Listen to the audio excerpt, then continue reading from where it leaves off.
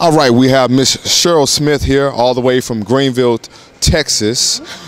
Miss Cheryl, what is your position here in the National Convocation Ministry?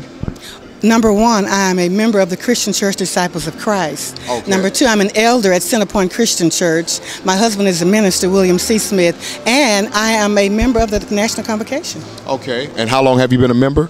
Oh, I think since maybe about 10 years, maybe. Okay. I can't remember, I'm old. Okay. Well, I wouldn't have known that, but you look well. Thank you. So, what's the furthest you travel for a National Convocation? The farthest I've traveled is Indianapolis, Indiana. Okay, Indianapolis, Indiana. Yes. And this is a national event that happens every year? Every other year. Oh, every other year? Okay. Not every year. Okay, so are the years even years? You know what? The Indiana trip was for the General Assembly. Okay. So that's not right. Okay, get it right now. Memphis, Tennessee was the farthest. And see, then last year was in Oklahoma City.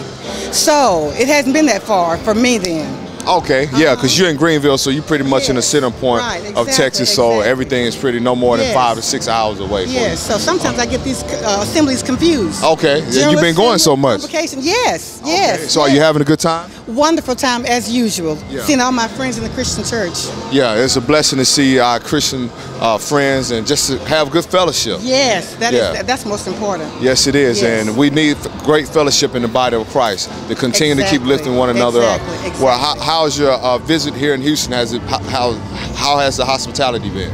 It's been more than extraordinary. Everybody's just over the top.